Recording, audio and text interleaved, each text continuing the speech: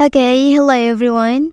Here I want to provide a tutorial on how to change home screen style on Samsung Galaxy A15 device.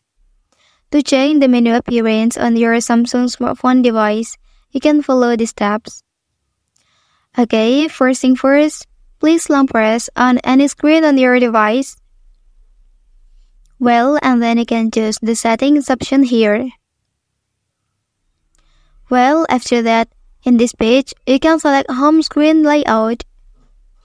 And then, here you will see two options for the menu appearance that you can apply to your device. Since I have used the first option here, I will use the second option. And then click apply.